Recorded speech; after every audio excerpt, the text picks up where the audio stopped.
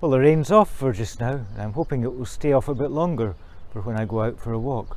But just now, I'm going into the church.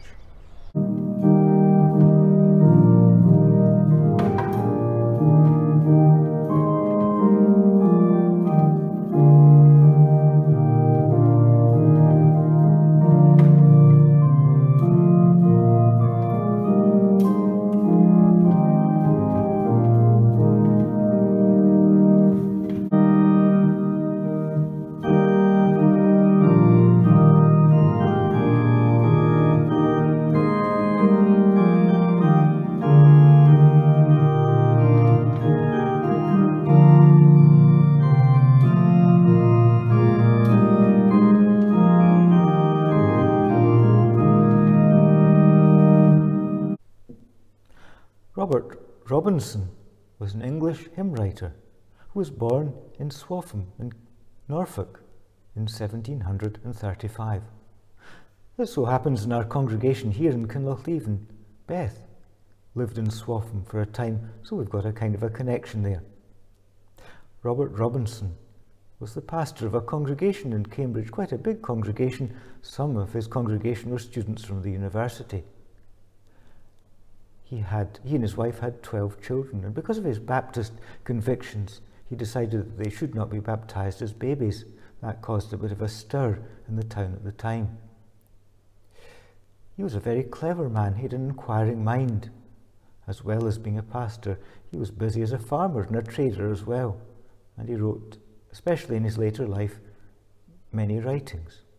But because of his inquiring mind, he seemed to be led away from his early love of the Saviour. And part of the hymn seems to describe that sort of experience, prone to wonder, Lord, I feel it, prone to leave the God I love. Here's my heart, oh, take and seal it for thy courts above.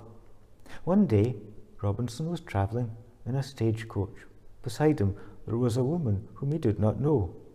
In the providence of God, and not realizing who she was speaking to, the woman started to speak about her Christian faith and how a particular hymn had made a great impact on her, the hymn, Come Thou Fount of Every Blessing.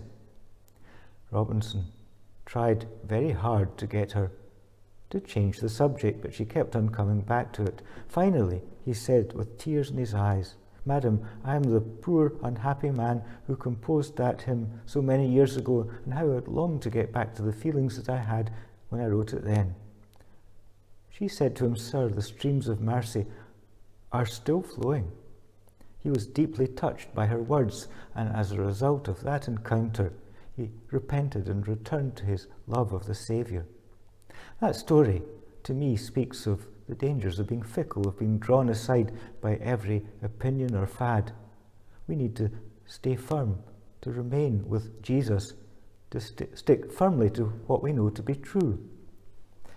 But let's remember, the streams of mercy are ever flowing. We can always come back to the Saviour and allow the Holy Spirit to renew in us our love for our Saviour. And a prayer. Lord, we return to you, we come back, because your love and the streams of mercy are ever flowing. Keep us secure in your love.